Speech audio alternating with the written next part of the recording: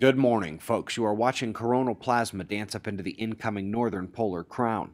We've got space weather, Earth weather, and top science news starting at spaceweathernews.com, and we find the last 24 hours on our star very quiet.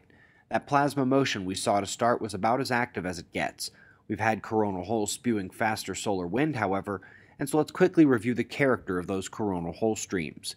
Due to their faster and more energetic emission, they will actually catch up to slower solar wind put out ahead of them, pushing it, compressing it, bunching it up like snow on a shovel blade, changing the interplanetary magnetic fields as Earth is hit with a new magnetic sector of the solar wind as well, and plasma speed begins to rise as the faster stream actually arrives. Yesterday evening, we saw a spike in the solar wind density, and the magnetism of the stream reversed immediately. That would be the bunching up and magnetism reversal of the interplanetary fields. This led to a slower rise in plasma speed as the coronal hole stream did set in, but it never cracked 450 kilometers per second, so geomagnetic conditions never got out of the green. We want to note a sun-diving comet visible on Soho-Lasco C3. This intruder is not expected to survive close approach and may not make it much into the C2 frame. Come back tomorrow for her final moments. We're going to weather where South Africa and Uganda have both suffered amazing rains and flooding. Many children are missing, 33 people confirmed dead at least, and the homes continue collapsing from the damage. Time to head to space and then come back down to Earth. Starting at the Galactic Center with many of the radioscopes teaming up to bring us a beautiful and question-inspiring radio image of the middle of the Milky Way. So they're just not going to mention the giant O in space, big enough to encapsulate the entire galactic nucleus. Alright, let's come to 70K for 67p.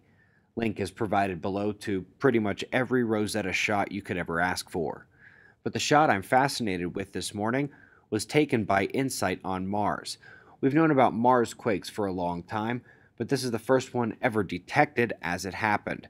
The sensors are fine-tuned enough to pick up wind and robotic movements, and caught what they say is likely a quake on the red planet. Let's come back almost down to Earth. We're stuck about 150 miles up, above the much brighter and well-known green aurora to the fainter and spectrally shifting lower energy aurora in the upper parts of the atmosphere that is able to excite and move around the tenuous atmosphere at that altitude and make speed bumps for satellites, which are not built for speed bumps.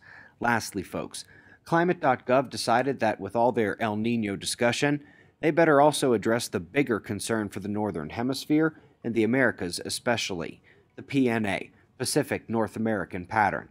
The article starts off by saying this is the critical mode you've never heard of, and that would be true unless you were talking to an observer or a solar physicist, because we all know darn well that the sun controls it. It is one of the critical factors we address in our textbook, and here are just a few of the papers showing that space weather folks don't just know about the PNA, we understand it, can predict it, unless you work for the IPCC or US government, in which case you cannot. Folks, the only place to get Weatherman's Guide to the Sun is otf.cells.com. It is described as the most awesome book they've got in class and the easiest of their collegiate textbooks to read and understand. We greatly appreciate your support. We've got wind maps and shots of our star to close, and we'll do this all again tomorrow, right here, but right now it's 4:25 a.m. in the new Valley of the Sun. Eyes open, no fear. Be safe, everyone.